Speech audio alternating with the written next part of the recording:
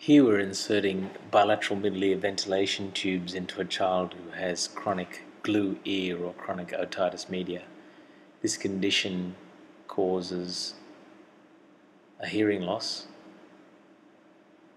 and is resolved by draining the fluid.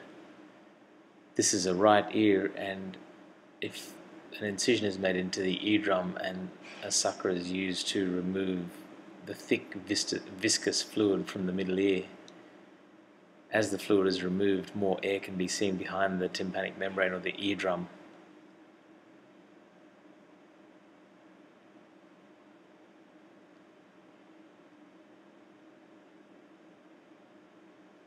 Occasionally a very large sucker such as this one is used for the very thick fluid. Here the middle ear ventilation tube or grommet is placed in the perforation. Now on the left hand side a similar procedure is performed, and again a cut is made in the eardrum parallel to the blood supply of the eardrum or the tympanic membrane. The glue is now removed with the suction, and if you look carefully, air bubbles can be seen in the back part of the eardrum as the fluid is drained.